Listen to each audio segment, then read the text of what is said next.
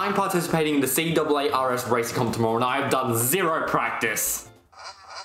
I hope this has something. Grand Prix is the game mode people often play twice.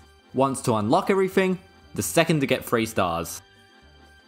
Grand Prix aren't a large part of the game due to verses. They have a bit of a speedrunning scene for people that want a bit of that RNG. I love this!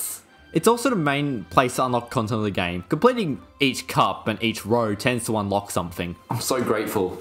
I've unlocked the Leaf Cup. In terms of the unlocking procedures, it's better than 7's, worse than Wii's. One aspect I always found strange about Mario Kart DS's Grand Prix is the intro cameras. While applicable Mario Karts played them at the start of Grand Prix races as well as versus, in DS, they are only in Grand Prix.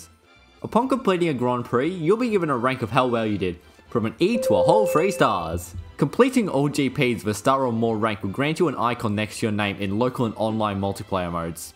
These ranks are determined from a large amount of criteria like don't be bad and win =good. I've now played through all of Mario Kart DS's Grand Prix. It's not the most advanced game mode. Are you expecting a boss battle or something? But for what it does, Grand Prix works. Anyway, I need to get going. The race is starting soon.